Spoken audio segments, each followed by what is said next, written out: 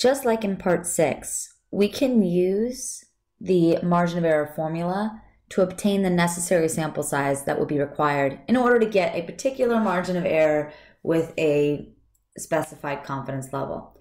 So here you can see again the formula being rearranged and solved for, instead of being solved out for m, being solved out for n, our sample size.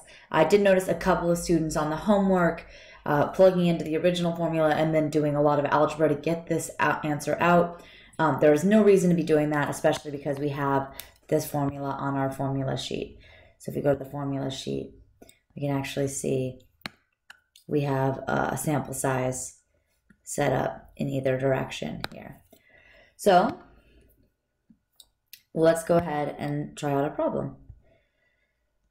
First exercise here says, how often do you bathe? A very outdated Gallup poll asked Americans how many times they bathe during the week.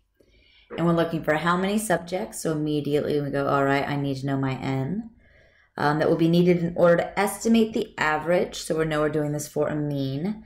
Number of times Americans bathe during the week with a margin of error of plus or minus 0.5. So our margin of error, we want to be within 0.5 number of times. And our confidence level is 99%. And then we get the most contradictory sentence ever. Initial survey results indicate that sigma is 1.8.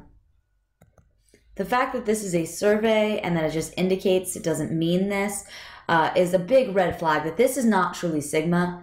Frankly, this is S. But we're going to go ahead, pretend this is the real deal, population standard deviation, and do our problem. Just so we can see what this formula is like. So again, this is not the real, this does not make sense that we would have sigma from an initial survey. That's the population standard deviation. But ignoring that discrepancy, the formula sheet tells us we're using this formula because we have a sigma. So we're going to just copy that down on the next page. N is equal to Z star times sigma all over our margin of error. And then that entire quantity gets squared. A big mistake students make is forgetting to square the whole thing because they do this in steps in their calculator instead of all at once. Our Z star, we're going to go look up on our T table. We don't need the T's, but we can grab the T. We know we need a 99%, which has a corresponding Z star of 2.576. So 2.576. Our sigma is 1.8, and this is all over our margin of error, and then we're going to square everything.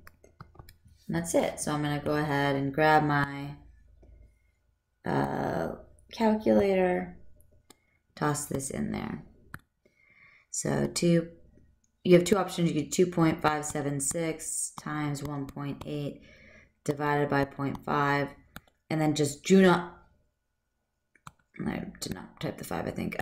Then just don't forget that you need to square this. You can get out your value. Alternatively, just do it all at once. Oops. That way you have there's no chance that you forget, or if it's a multiple choice that you grab the wrong answer, just do it all together. So we get 85.9999999.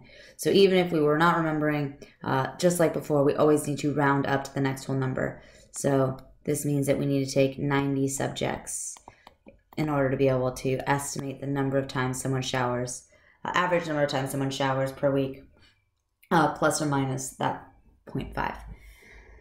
All right, that's it.